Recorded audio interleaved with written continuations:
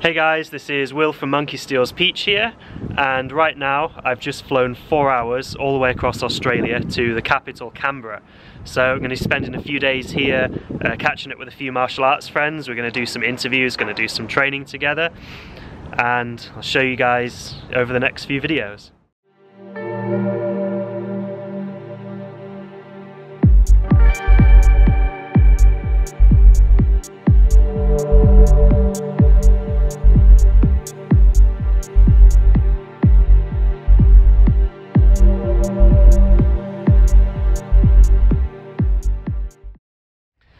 So this trip was actually supposed to be a two-part trip, and I was going to spend quite a bit of time in Sydney. I had a whole bunch of stuff planned out there. There was a whole bunch of guys I was going to meet up with. We were going to have a few exchanges, various styles. But literally, like, the evening before I was due to fly out, Sydney got designated a COVID hotspot, and most of the other states closed their borders to New South Wales. So had I have still gone to Sydney, I would have got stuck. I wouldn't have been able to get out. So yeah, I had to cancel that, and unfortunately, like, a lot of cool stuff that I was going to film there, but fortunately I'm still here in Canberra. So I've got a couple of interviews lined up, just meeting a few guys that I know here, and I'm staying at the home of an old friend of mine, Brendan Tunks. Hello, Will. Hello Brendan, Nice to meet you. Fellow Mantis boxing practitioner. And he secretly combined drunk boxing with the Mantis style to create the most lethal of fighting forms, the deadly dance of the drunk Mantis. In case you don't know who Brendan is, I think most of you probably should, but if you don't, he's a very long time practitioner of Mantis. He's been doing it since the early 90s. He lived out in China for quite a long time, in Qingdao. He's been, yeah, going backwards and forwards to China since then.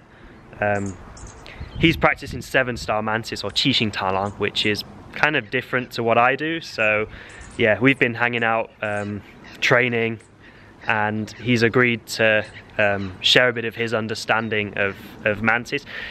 Not specifically just 7-star, but because he's also trained like some Hao family and Taiji Mantis and things, so he's going to share his own understanding of the system.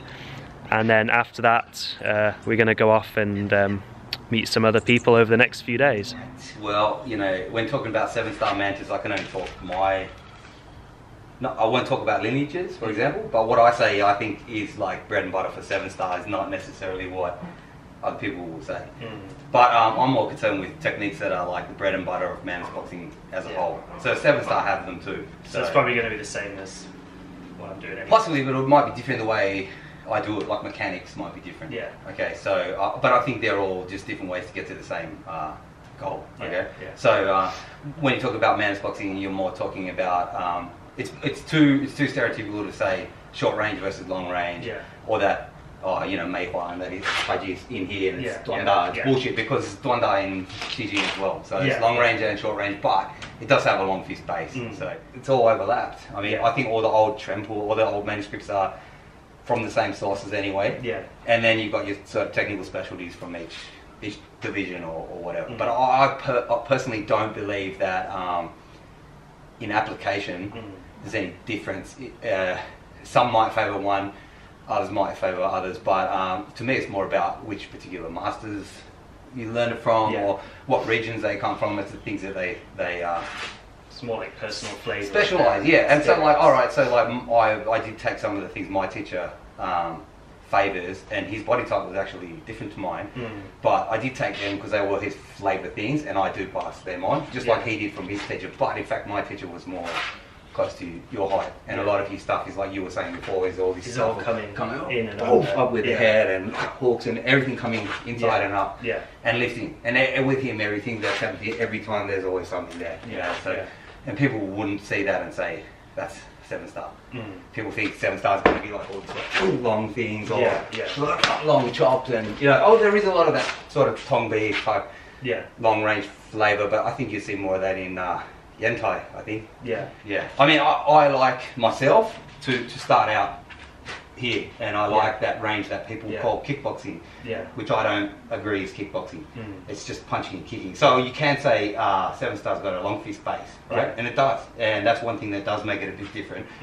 And long fist is not necessarily just kicking and punching, but there is that like kicking and punching style of fight, but all the Mantis boxing has it. But I mean, the idea is then to get in, and then when you get in here, you do the things which are more your sort of like bread and butter. You're more typical. But so I don't. Some people de-emphasize that kind of range, you know, and the sort of boxing. I don't de-emphasize that because you have to get there first. So for me, unless it's a self-defense situation, or it's an assault situation, where I know I'm going to smash you and you're standing there and I've come to bash you, then I can do my like in straight away like this kind of bullshit. But when they're standing here and we both know we're going to fight and we're hands are up, then you're gonna. It's different. I'm not going to get to do any of those things. So then I need to have that kickboxing range, punching and kicking. And so people see a lot of our stuff from my school and think, oh, that looks like kickboxing. Whatever you want to call it, it's punching and kicking. But that for me is like I might start out here, I might do some things here, whatever. But the aim is to get onto something. So you're just using these sort of techniques to try and latch on. Well, like you like to do these provoking things, you know. I don't mind that either, but that's no different to this.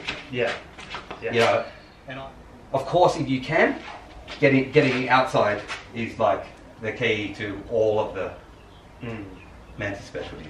So basically, this position here, you can do whatever you want.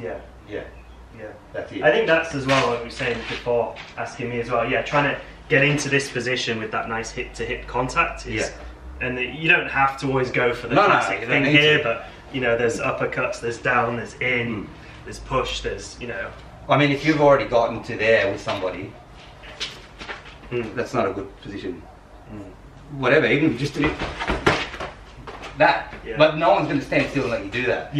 So you're rushing into me there, I'm going to get the fuck out of there. Or you are going to come there, we're both going to go down. So it's ideal, but it's not always. People practice too much, like drilling entries to those beautiful spots. I mean, I'm guilty of it too, we do it as well, but they don't often come up in the fight. They come up in self-defense situations more regularly, or if you're going to assault someone else. If you're standing there and the person's a complete idiot, it's pretty easy to just take a foot. Without even, you know, without even having to do something here. But that's But then it depends. It depends what the context of the fight is. That's because you know, I think old Chinese martial arts are not necessarily so much squaring up. Well, you got the Lei Tai. Well, we were saying today, and is that you got that's right. You have Lei Tai type stuff where I know you, you know me. I'm going to fight you this day. We're coming on this time. We are squaring off. And that's a duel.